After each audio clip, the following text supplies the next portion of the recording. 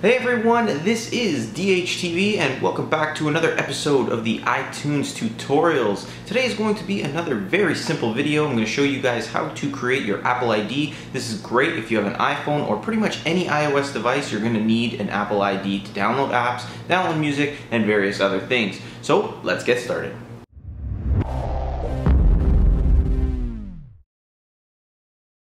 So the Apple ID is pretty important, and basically it's your home to connect with iTunes, the App Store, to enable iCloud and use it. If you have an iPhone, you're going to need that as well if you plan to download apps. So it's just a good idea to get one of these. It's free, and all you need to do is go to the site appleid.apple.com, and it'll take you to this page here where you can click on the Create an Apple ID. Now if you already have an Apple ID, this is also the page where you would manage it, and that way you can check on your cloud storage services as well as other things to do with your Apple ID.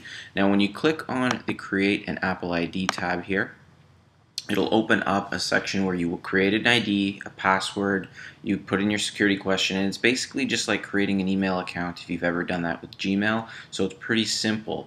Now, within iTunes itself, you have a button at the top here or a tab where you can click Sign In.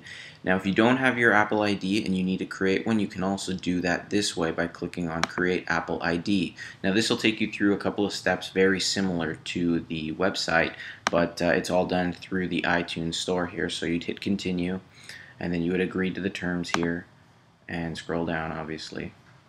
Click Agree. And then again, you'd go through the process as you would with the website. Now, once you have your Apple ID set up, you'd be able to download music, download applications with your iPhone or iPad. You'd also be able to download movies, and you'd be connected with Apple, so you can use all the features within it. Anyway, guys, that's how to create and set up your Apple ID. Once again, the website, if you want to go to it, is appleid.apple.com.